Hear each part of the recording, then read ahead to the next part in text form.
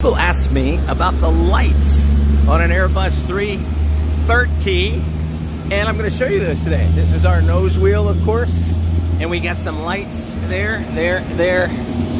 We got them there and there, right there.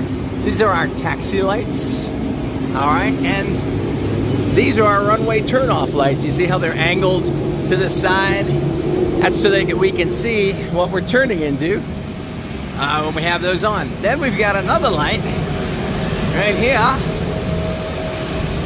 It's called our landing light, and that's right there. Of course, it's on both wings. It looks exactly the same on the other side.